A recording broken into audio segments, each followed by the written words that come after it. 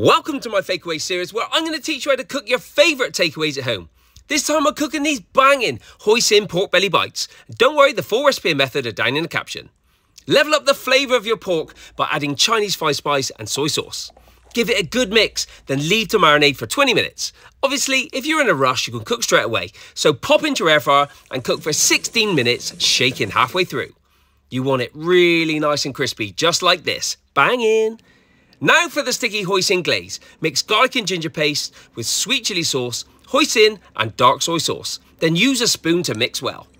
Put the pork into a pan, then pour over the glaze and toss well and cook for a couple of minutes until good and sticky. Finally, we are going to sprinkle over some toasted sesame seeds and some fresh chilli. I love to serve this with a portion of rice and some pickled vegetables.